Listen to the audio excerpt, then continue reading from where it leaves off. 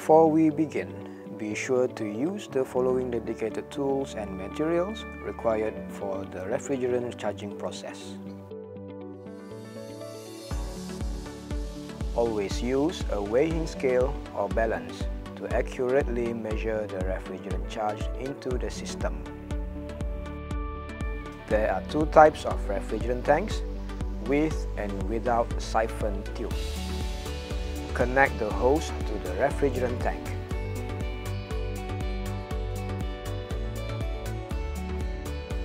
Refer to the arrow on the tank before placing it on the weighing scale during charging. Then, set the weighing scale to 0 before starting the charging process. When the refrigerant is charged, the weight difference will be measured and shown on the scale.